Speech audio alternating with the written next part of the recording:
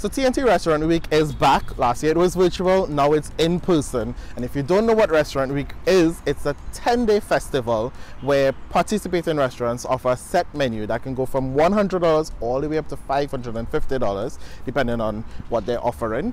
And I've never done Restaurant Week myself, so come with me and I'll show you some of the restaurants, what they're offering, what it looks like. We'll taste something. Let's go. First up on the to try list is newcomer to Restaurant Week, Le Soleil Bistro. Along for the taste test ride with me is our weather anchor Colleen. Priced at $250, Le Soleil's Restaurant Week's offering is an appetizer, an entree, and a dessert. Now, while the kitchen began to prep the entree, which was a ricotta stuffed cannelloni dish with house marinara sauce, the appetizer, a chilled shrimp ceviche with tortilla chips, was ready to be eaten by Senor Colleen, who, surprisingly, has never had ceviche, but gives it a thumbs up. Back in the kitchen, the final touches were put on the cannelloni, and look at all of that glorious cheese. And then it was the moment I have been waiting for.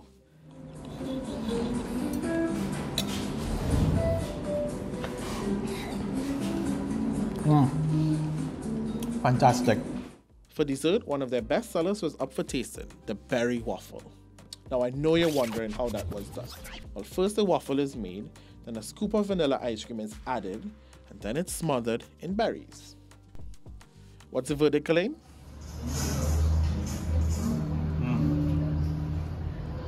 Very good. Very, very good. Next up on this mini food tour is Bacco Italian Restaurant and Pizzeria in San Fernando. Now, full disclosure, I love pizza. I mean, who doesn't? But watching the pizza being made is an experience in itself. With a little pull here and a little stretch there, the dough quickly takes shape. Add a little bit of spice.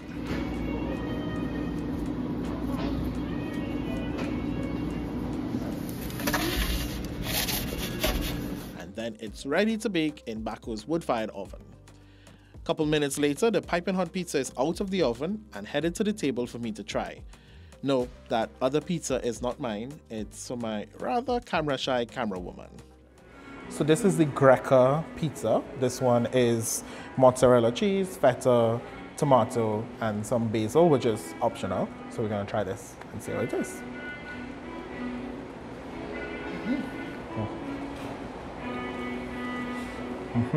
Yeah.